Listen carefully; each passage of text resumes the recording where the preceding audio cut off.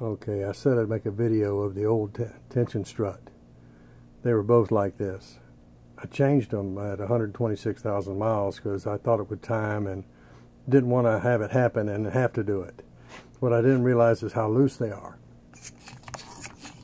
You cannot do this with a new one. No way, shape, or form.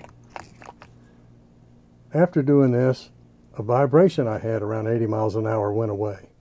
And I'd already been to Discount Tire getting them to rebalance just to check once. Still was there, and I was kind of baffled. But that's it. With a new one, you cannot move it like that. Not at all.